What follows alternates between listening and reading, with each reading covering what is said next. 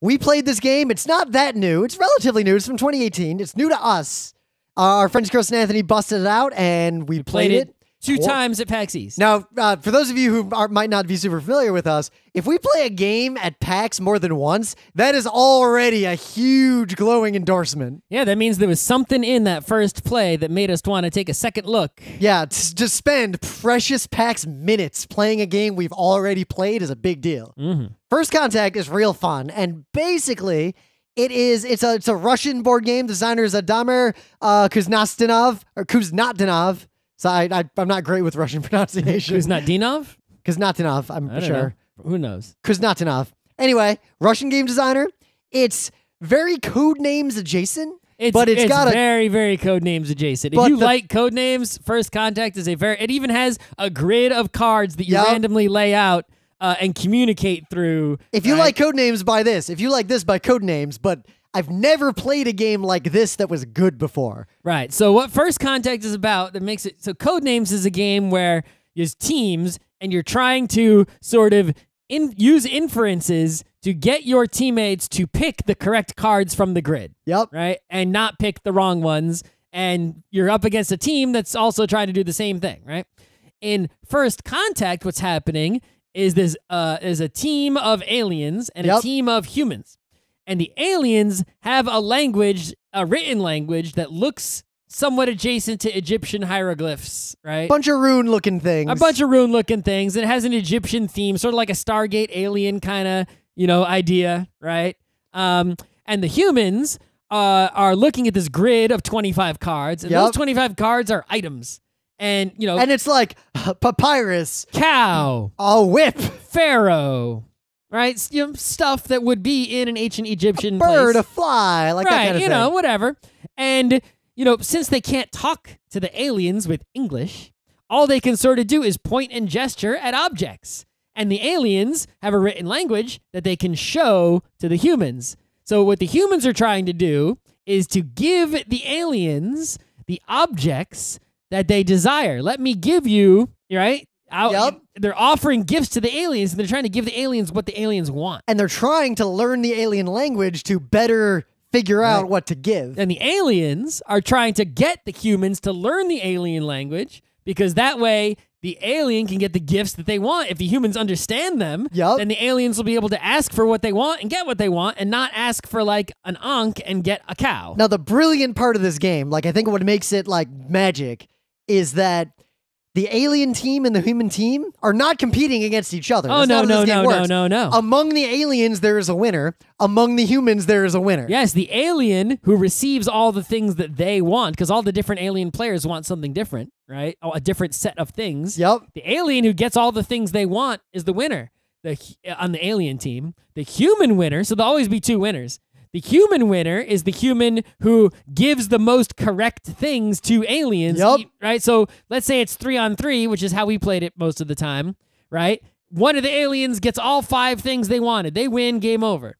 Another one of the humans gave 3 correct things to each of the 3 aliens, the 2 losing ones and the winning one. That's 9 correct gifts. And no other human had 9 correct gifts. They win amongst the humans. Yep. So every player on the human side, behind their little shield, they have a big grid of the words. It's always the same 25 words. Like weapon, English metal, words. Yes. Beautiful, fly, valuable, power. And they're trying to figure out which of those 25 words corresponds to each of the Egyptian runes hieroglyphs. Yeah, this is not I'll just say glyphs. Glyphs is the right this is word. not one glyph per object. This is literally... well, I'll explain the human turn first, and this will make sense. So on the human turn, all each human does, one by one, is you touch or tap or flip or point at between 1 and 5 objects, and the aliens have to tell you the symbol. The glyph. Yeah, the glyph that represents whatever you selected. Right, so maybe I'll tap, all of the animals, and then... Right? The aliens will all talk to each other and hold up a glyph in the air. A single glyph, and I'll look at that glyph and I'll say to myself, well, that glyph must mean animal. Yep. Right? Because we communicated by pointing at things. I pointed at a bunch of animals, and the aliens go, and they hold up the symbol for what... Yep.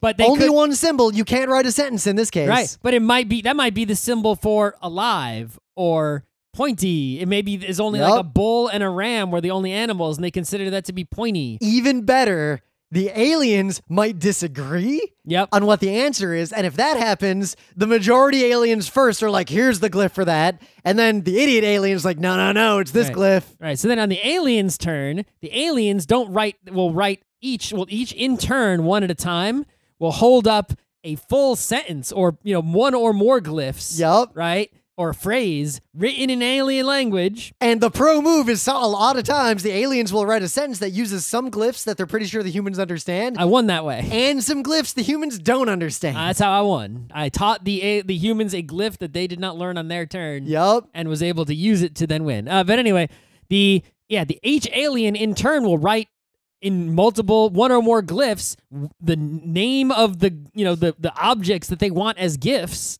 And then each human will give one gift to that alien. And if they give the right gift, they get a point. Yep. And if the alien gets the gifts they want, they get points. If you give me and Rim are both aliens. Rim wants, I'll keep using cow, and I want a whip, and you give me a cow, that doesn't do anything for Rim. Yep. Whereas in Codenames, that would be great for Rim. Yeah. The other interesting thing that makes this really fun and really makes an interesting game is that you can negate any glyph by drawing a line over the top of it. So I could say that this glyph means alive, or I could say I could ask for something that is not alive and powerful. Yep. But the moment where the aliens disagreed that was funny, that made this game fun was, I think it was a pharaoh and a whip and a rod. Those are the three things the humans asked for. So two of the aliens were like, that represents power. Mm-hmm. And the other alien was like, that represents danger. Mm-hmm. And that interaction and that give and take just makes this game really fun and engaging. Yeah. So the thing about this game is that I think it's very Codenames adjacent. I think you want to play it with the same crowd, the same niche as Codenames. Yep. Right? The same social scenario you're going to whip out First Contact as you would Codenames, right? So having both is somewhat redundant. But I think that I like First Contact more. I think it's a more fun game than Codenames, at least for me, because the deciphering of glyphs and communicating in the alien language is more fun than simply choosing the right cards from a board.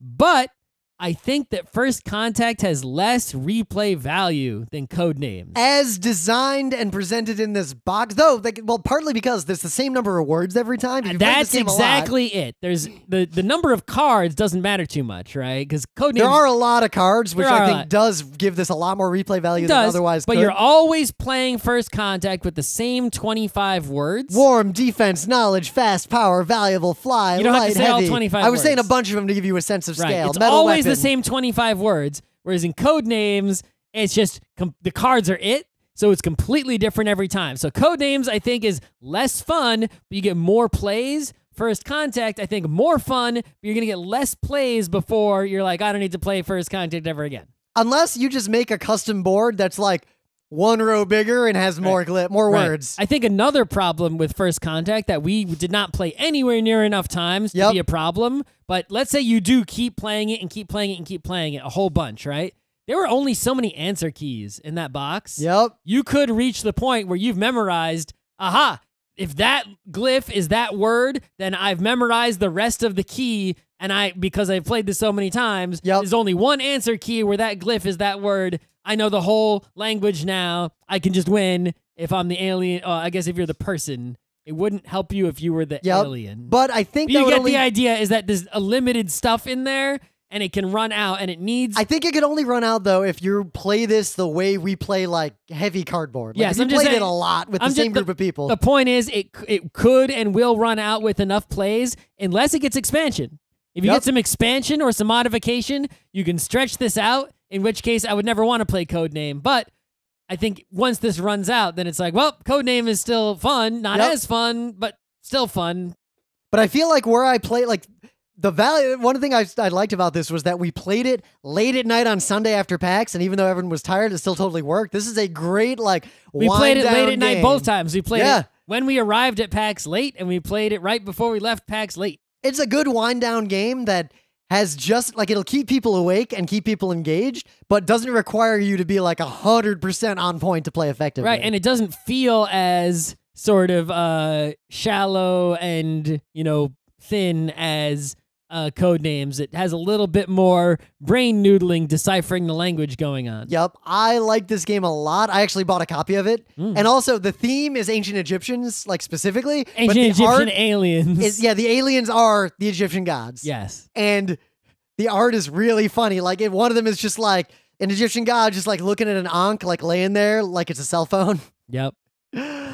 But yeah, if you need like party games that aren't just like crap, this is like a must buy. Yeah, if you're playing Codenames and you want something that's a little bit meatier, a little bit, something to wrap your brain around a little bit more than Codenames is, but still fills that same niche of low effort kind of game, you can just bust it out. Yep. Then this is the way to go. And the most fun is you can get if you get esoteric about it, sometimes players, they'll pick a combination of objects where there is no fucking answer to that just to see what the aliens do.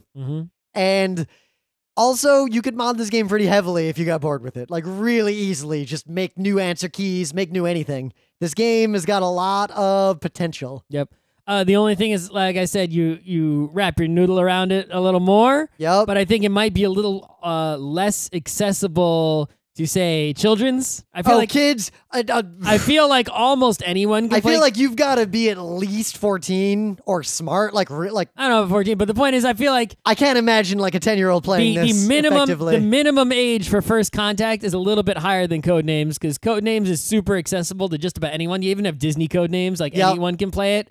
You have to, understand the concept of matching glyphs to words and deciphering language to be able to play first contact. So the barrier to entry is higher. But Codenames, especially Codenames Pictures, is super accessible to anyone. First contact is But this game will work very well with mixed company. Like, if you have a few like capable players and a few kids, it'll be fine because a poor player will not significantly disrupt the game. And also, even if you it's super not really competitive that much, right? Because you're only competing with the other aliens. Yeah, the aliens are competing with each other, but not directly, and most of the time they're cooperating to choose a glyph. And it's fun. Like, Chris at one point asked for like this giant fucking sentence from the humans just to see what happens. Yep. And someone got it. Like, it worked. Yeah, I intentionally taught the humans a word I needed them to know that they didn't ask for, and then I used that word to get the things I wanted, and the humans understood what I was saying and gave me the thing I wanted, and I won. So that was fun. Yep. So this game is a pretty good add to your collection, all things considered. It also does not take long. No, very short game. Half hour, you can knock this game out. Yep. Maybe 45 minutes if people are really slow and you're teaching, and some people have problems. Like, it's pretty good.